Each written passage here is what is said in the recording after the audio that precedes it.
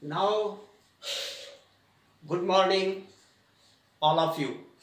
Now, I am going to start the chapter Anatomy and Physiology.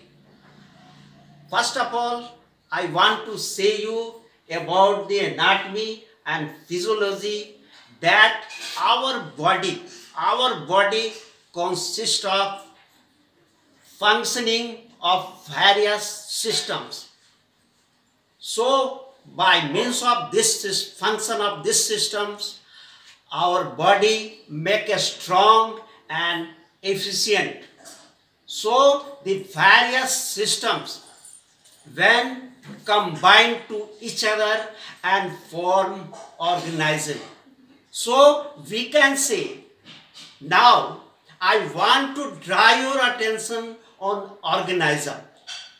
We can say about the organism. Organism has four components, that will be cell, tissue, organs and systems. So I want to explain about the cells. We can say about the cell. Cell is a smallest part, a smallest unit of the body, and it is capable to act to independent existence. We can say in another word that cells is the basic unit of human living. Now we will see about the tissue. So we can say about the tissue.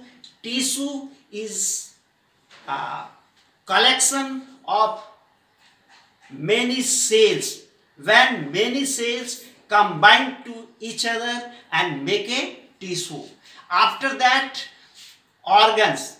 When the tissue, different type of tissue combine to each other and makes organs, and that organs do the essential work of the body. Now, third components, that will be organs. Organs is a combined of tissue. Next, system. Now, different type of organs when combined to each other and make a system. And that system do the capable work. That system is already capable to do the essential work of the body. And when the different type of system combine to each other and make a organism. So this one is the organism. So we can say at last about the anatomy and physiology. Anatomy and physiology deals the structure and function of the body, and it differentiates and it defines the from other systems and parts of the body. Have you cleared, my children?